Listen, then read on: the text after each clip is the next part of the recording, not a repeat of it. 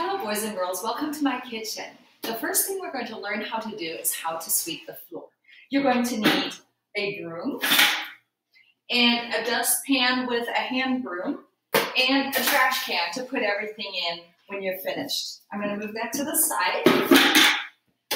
And then there's one more thing, right here, that will help you, and that is the magic pebble.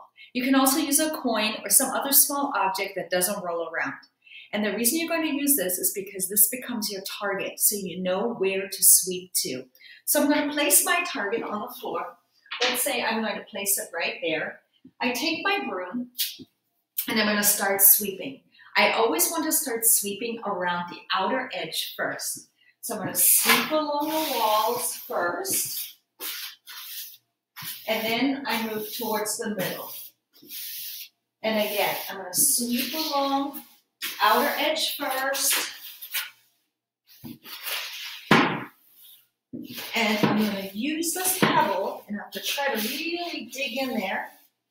And then I'm going to sweep it all towards my target, the pebble, so that I'm not just moving things around on the floor.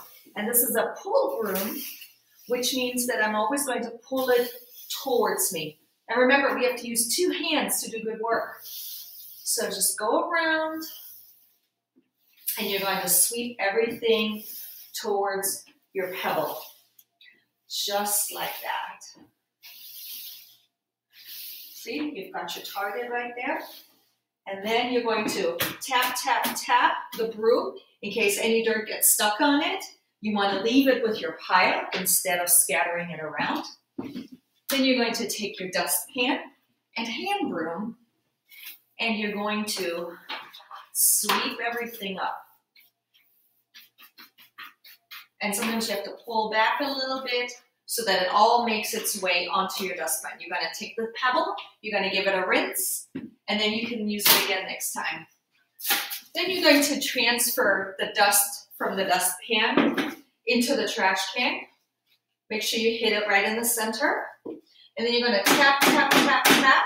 So anything that's stuck on there gets in there. And then you're going to do the same thing with your broom. That way you're not accidentally moving the crumbs around. And that's how you sweep the kitchen.